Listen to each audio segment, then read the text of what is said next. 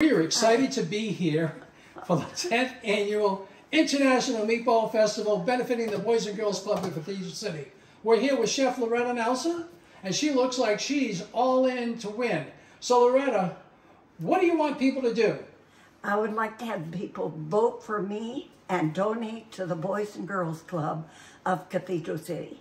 Looks like you've got a strategy to win this year. What is it? It's go big or go home. And I'll say it again. Go big or go home.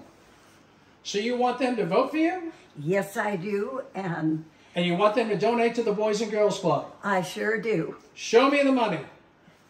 Show me the money.